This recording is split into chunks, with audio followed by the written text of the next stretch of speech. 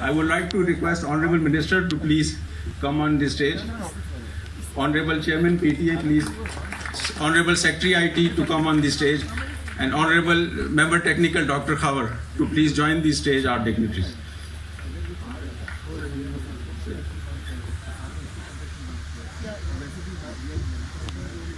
And of course, CEO Zong has to join us as well.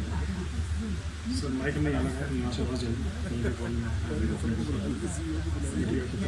first one. We have the display, the ball will appear over here as well.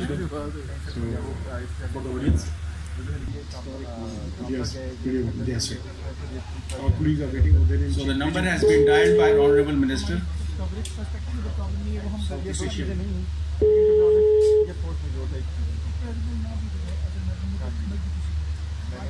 Hello, hi Mr. How are you, Mr. Shi? Yeah, I'm fine. Yeah, Assalamualaikum and a good afternoon. It's a great honor for me to have a first ever 5G call between Pakistan and China. I think it will be a great honor for all of the Pakistani people and a good relationship between the China and Pakistan, and particularly at the time of crisis, always Chinese people and the Chinese government stand shoulder to shoulder with the Pakistan. We will always remember that, and this 5G connectivity will boost the economy of Pakistan also. Thank you, sir. We have a good relationship between China and Pakistan, especially. Hello? Yes, thank you very much. Yeah. Go ahead. Respected Minister of IT and Telecom. On my right side, Madam Miao Qiao, Senior Network Expert. Left side, Mr. Wang Haijing, Senior Network Engineer. Behind me is our team. My name is Xie Xuesong from China Mobile, Beijing office.